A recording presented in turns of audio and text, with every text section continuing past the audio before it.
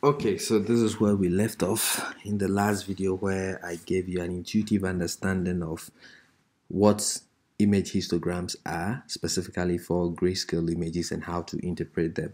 In this video, I'm going to show you how to get your hands dirty and implement this image histogram from scratch. Okay, so I'm going to kill this guy, go away, and I'm going to wipe the code so that we can start from a clean slate. Okay, so as usual, I am going to import CV2, and we will need some functions from matplotlib to be able to plot the graph. Okay, so I will say import matplotlib dot pyplot as plt.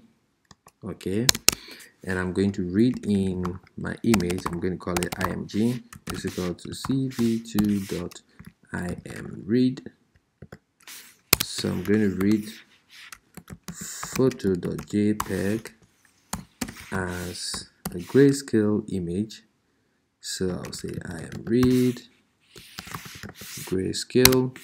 Okay, oh no, grayscale. Good.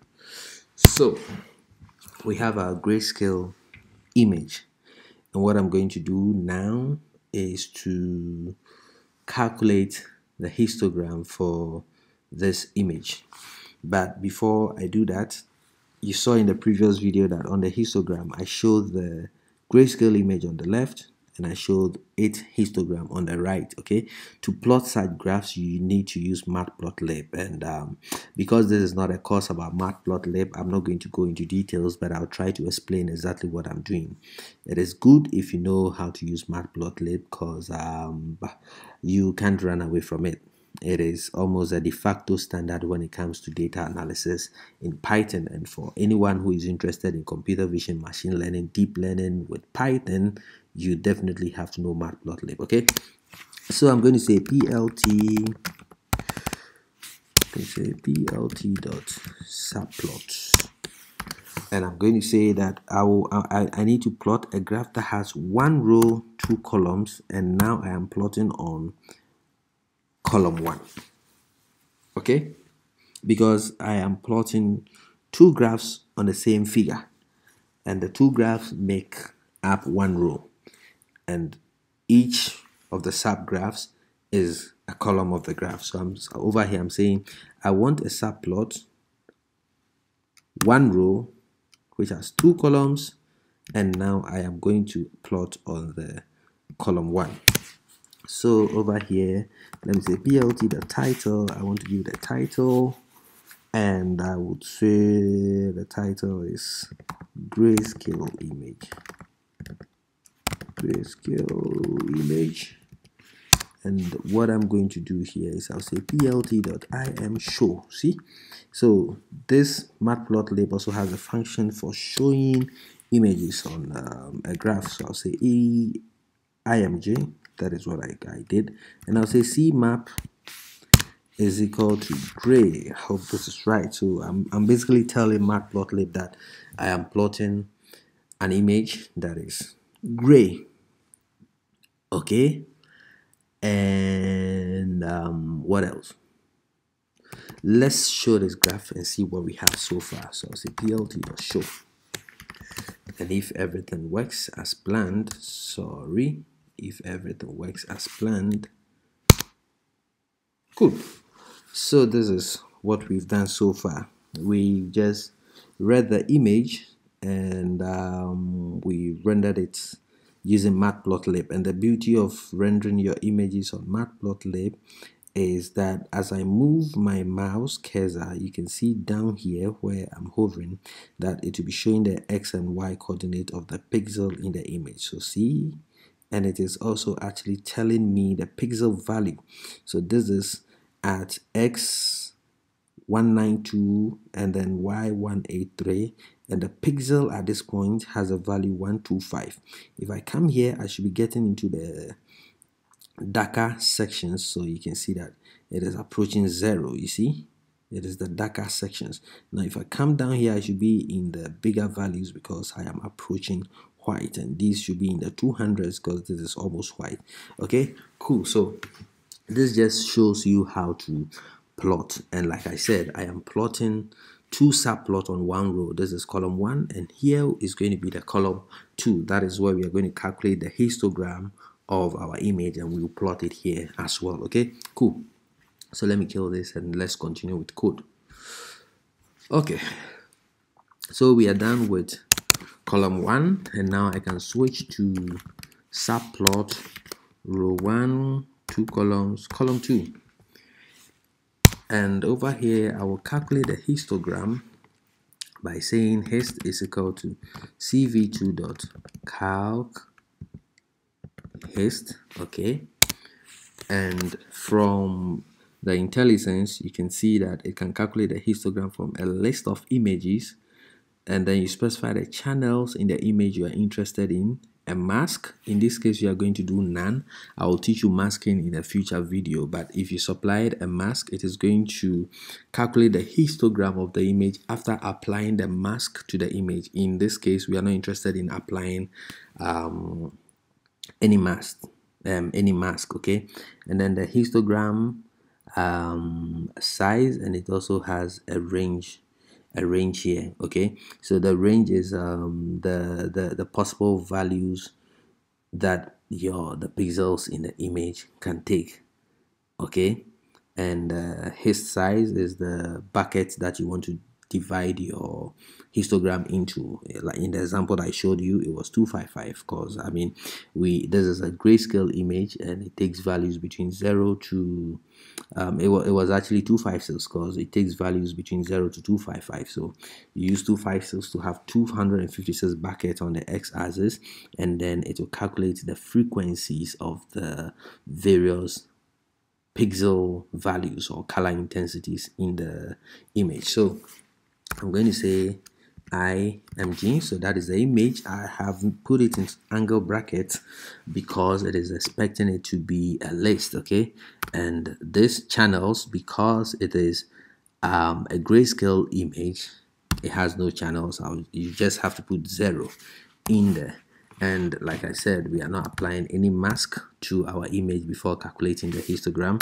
And this is going to be, we want a bucket of 255, and this is going to range between 0 and 256. Okay, so basically that is it, and we can go ahead and plot this graph. So I would come here and I would say plt dot x label, that is the label I want to give to my x-axis.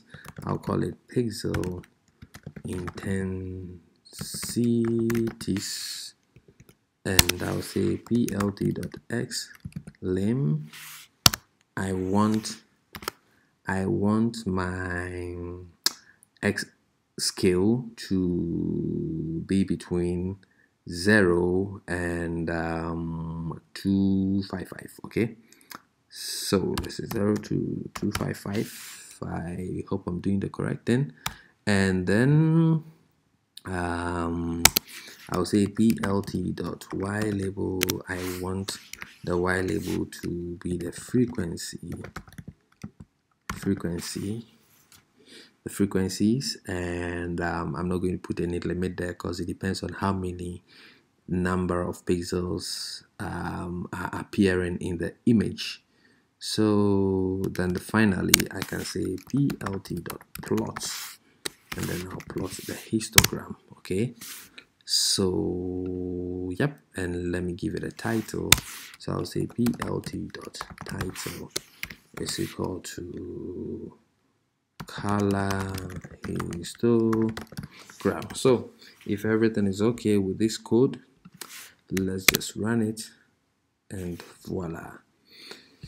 So I put it in full screen, and you can see this is exactly what you saw when I was giving you an intuitive explanation of what a color histogram of an image is. So Over here you are seeing the color distribution. You can see that this image has a lot more bright pixels than darker ones. In fact, it has very few dark, completely black pixels, and you can see that it has even fewer white pixels, and it is evident when you look in the image you are seeing on the left hand side. So I'll go back to the code and explain it once more. So OpenCV importation as usual, and because we needed to plot the graph and the image, we had to import pyplot from matplotlib as plt.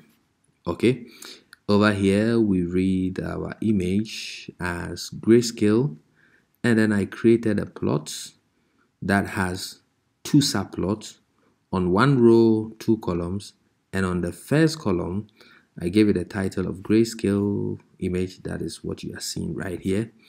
And after that I said plt.imshow, show the image, and cmap is gray because I'm plotting a grayscale image. So that is what gave me what is here.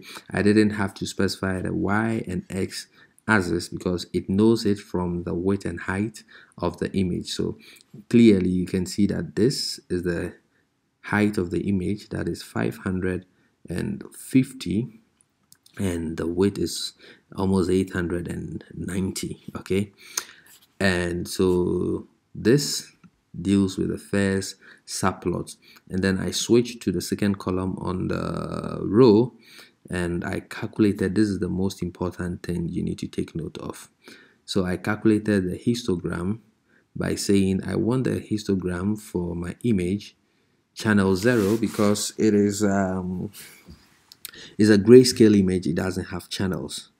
None because I'm not applying any mask before calculating the histogram. I want a histogram with 255 buckets, and the values are ranging between 0 to 256. Actually, I think I made a mistake here. It should be bucket of 256 ranging from 0 to 255. Okay, so take note of this correction. Let me kill this and verify that by running it again. Okay, good. So the bucket is the divisions that you will see down here. I want it from 0 to 255. That is the pixel intensity, the color values that the pixels can hold, but the bucket is actually 256 because when you count from 0 to 255 you would have counted 256 times. And like I did in the first one, I give it okay, I didn't do this in the first one, but you give the x label, the x-axis a label, and I give it a scale that runs from 0 to 255, and I give the y-axis a label, and now you plot your histogram. That gives you the line chart or the histogram you are seeing there, and I gave it a title called color histogram, and now I call plt.show. So take note that over here we didn't use cv2.imshow or cv2.weightkey blah blah blah because we are relying on matplotlib to plot our image and the histogram. So take a look at it once more. This is beautiful, isn't it? And then this is the few lines of code, 19 lines of code. Trust me, to achieve this in other programming languages would take you more than 19 lines of code. This is why if you are interested in computer vision, machine learning, deep learning, you must use Python because it has matured libraries that are very expressive and concise in nature, so you are able to achieve more with less. So thank you once again for making it this far. Thanks for watching, and I'm going to show you how to get the color histogram of a colored image. Okay, so thanks and see you in the next video.